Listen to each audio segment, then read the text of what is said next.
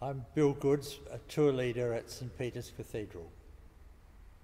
Early in the 20th century, the dominant picture of Jesus in the cathedral was in the optimistic, triumphal picture of Jesus as King. The central Lady Chapel window in 1903 was reflected in the reredos in 1910. But when William Pope gave the transept window in 1922, following the devastation and bloodiness of World War, the theme of Jesus crucified, suffering with and for the world, was very appropriate. Prior to that, the only portrayal of the crucifixion was in the large crucifix given by Earl Kintore in the late 1890s.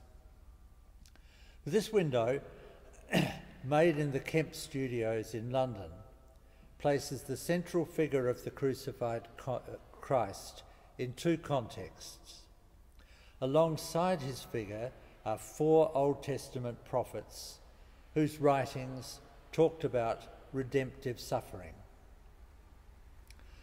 In the bottom row, though, there is John the Baptist holding a lamb, and either side of him 4 early church teachers who explored the meaning of Christ's death on the cross: Ambrose, Jerome, Augustine, and Gregory.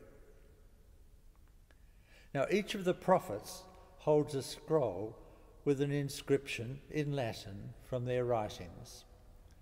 Isaiah writes, "He was wounded for our iniquities." Jeremiah in the second light says, "See if there be any sorrow like my sorrow."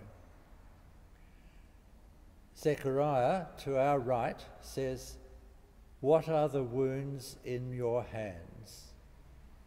And Micah, "O my people, what have I done to you?" John the Baptist holds the scroll saying, "Behold the Lamb of God who takes away the sins of the world." While at the head of the window, the angels proclaim, "He sent redemption to his people." And at the foot of Christ is the statement, "God so loved the world." More recently, this window has been placed in another interesting context, that of the military colours, flags and guidons laid up in the cathedral when the unit they belonged to no longer needs them. These were originally displayed on the nave pillars, but were in 1990s conserved and displayed here. And so they powerfully represent war service placed in the shadow of the cross, like our war memorial cross in the cathedral and the cross of sacrifice across the road.